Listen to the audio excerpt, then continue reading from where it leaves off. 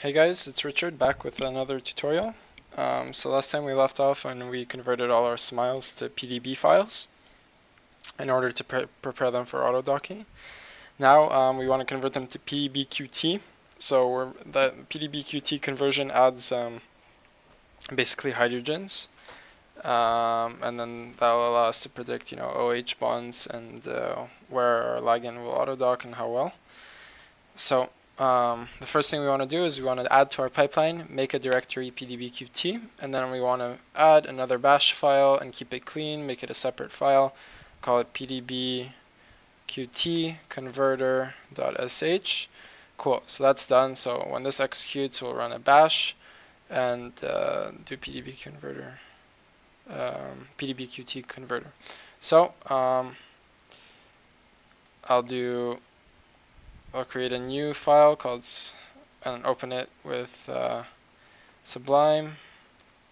Okay, so now I want to go through all the files in here and convert them to PDBQT. So what I'm going to do first is I'll do first of all I have to call my file. I have to say that it's a bash file. So /bin/bash. Oops. Then I'll loop through all the files in that directory. So we'll do for ligand in, and then we make a variable out of it. We execute this first, so we'll do ls. So we list all the files in the directory PDB. So that's this guy here, /, and then we'll do star. So star means anything before this, any characters, and then .pdb. So any files that end in PDB, so there can be, the star represents anything. It's a wildcard. So any files with this ending .pdb, we want them and we'll list them. So we'll have that, and then just so I can demonstrate what this does, we'll do do, then we'll do echo ligand. Remember to put the $sign in front, and then we do done. And let's do it. Let's do bash PDBQT converter.sh. Should work. Oh, whoops. Misspelled it. There we go. Cool. So it lists all the file names. Now we want to clean it up a bit because we'll only want that we only want to save this part .pdbqt. We don't want to save .pdb.qt. So what we're going to do is we're going to do ligand clean equals echo. Whoops. So these mean that these two things, the two apostrophes, basically mean that you execute everything within them before outputting to this variable, basically. So first we're going to echo ligand. So while it's within these parentheses, it's still a variable. So it's as if we're outputting to the terminal, but when you put a pipe, so this is called a pipe, it outputs to whatever is after the pipe. So in this case, we'll do cut because we want to clean it up. We'll do cut -d, and then we want to remove everything after this, everything before the slash. So we'll do cut, and -d means our delimiter. So we'll do that. Okay, and then we'll take F2. So we want to keep F2 because F2 is the second half of this. So we'll keep this whole part. But we also want to remove the .pdb. So we'll keep outputting, and we'll do this.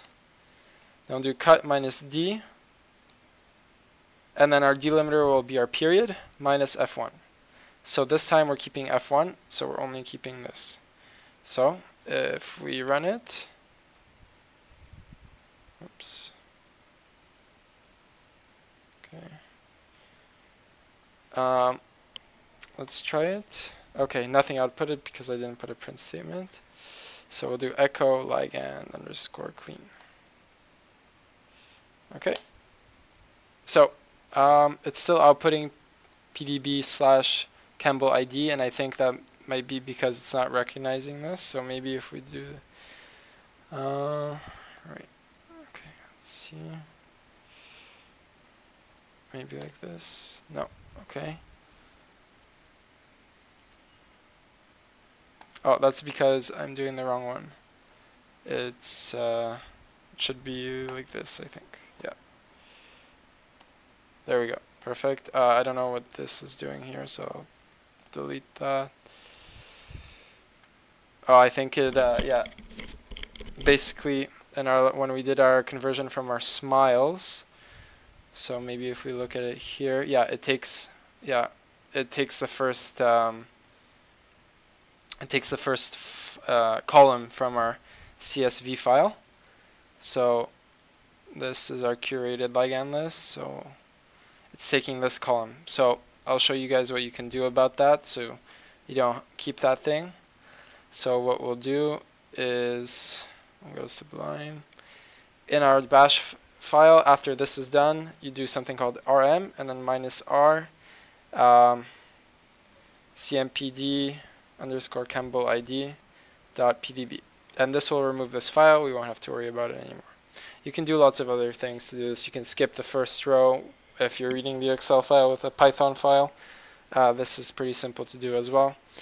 Then, okay, so we have this. We're echoing our clean ligand. Now we go to, again, we're going to use open babel because this is the command line converter. We'll do open babel, so this should work. You do -i, so that's our input, PDB. That's our input type. Then we do our directory. So we want to use ligand, not ligand clean. And again, we have to use our $. And then we have to put our output type, so PDBQT. And then our output name will be ligand clean. So we'll put it like this, .pdbqt. So I'm not sure if I need to put brackets here, but maybe, yeah, I don't think so. Okay, so let's try to run this. Yeah, so it converted all the molecules. It didn't convert CMPD Campbell ID. So let's see. Oh, right. So it put them all in this directory because we didn't run it through the pipeline. But we have all these files as pdb.qts. So, yeah. Okay, so now we could run the pipeline, and we can actually see that it'll make this directory, and it'll, oh, yeah. So this will all execute. Okay, so this will execute sequentially. But however, if you wanted to execute 2 Python files, one after another, then you would put, I think, 2 of these, and then you would do Python 3, whatever, .py here, and these would execute sequentially. But these bash files, this one has to finish executing before we go on to this, and then this one has to execute fully before we continue. So that's not a problem. So if we do bash pipeline.sh, so it'll have to, it's going to want to convert, so actually maybe we can't do that. Oh, we can just comment this out for now. Our CSV cleaner will run, that's not a problem. And then we'll go. And we've converted everything. So PDBQT. Oh, it did not. Okay. So, see, that's why you have to run these kinds of tests. What happened was we, in our PDBQT converter.clean, what we didn't do was PDBQT/, so we needed to put the right path. Let's try it again. Let's see our errors. Cannot create directory, file exists. Okay, that's fine. So the make directory is there if you're running this for the first time. Cannot remove this because it doesn't exist. So what's the right name? CMPD underscore Campbell ID .pdb. Okay, because it was not converted. So in the pipeline we can do this. Okay, and we'll go here. We'll delete PDBQT. Let's run again. So it's still CMPD without Campbell ID, no such file. Oh, of course. Okay. So again, it's important to keep your know where your directories are. So it's going to be in PDB / Campbell ID.